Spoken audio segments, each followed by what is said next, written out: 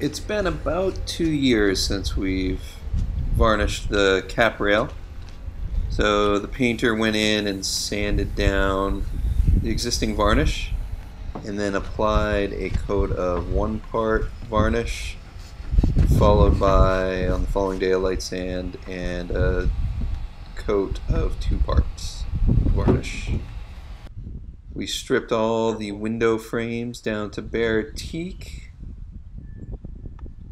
as well as the eyebrow, front hatch, and aft companionway hatch and door.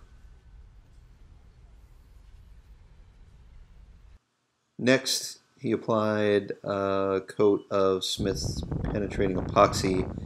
My plan here was I wanted to preserve the wood and make it easy for someone in the future to strip off all the white paint if they desire to revert the boat back to a varnished teak look. Here's some progress photos on the application of epoxy.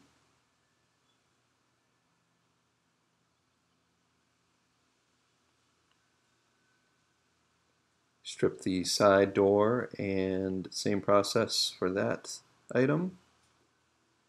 Here are the windows epoxied.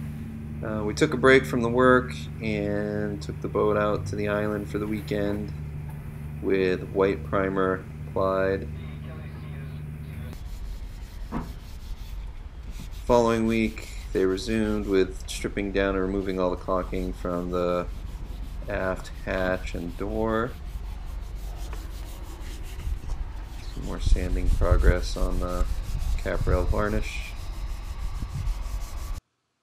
And here is what the windows and eyebrow look like with primer applied.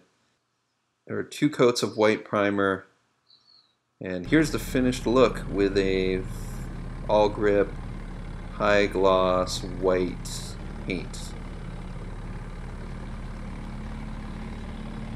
Very happy with how it all turned out. I think it modernizes the boat, although that wasn't my goal. My goal with this was to just minimize the amount of varnish that needs to be maintained.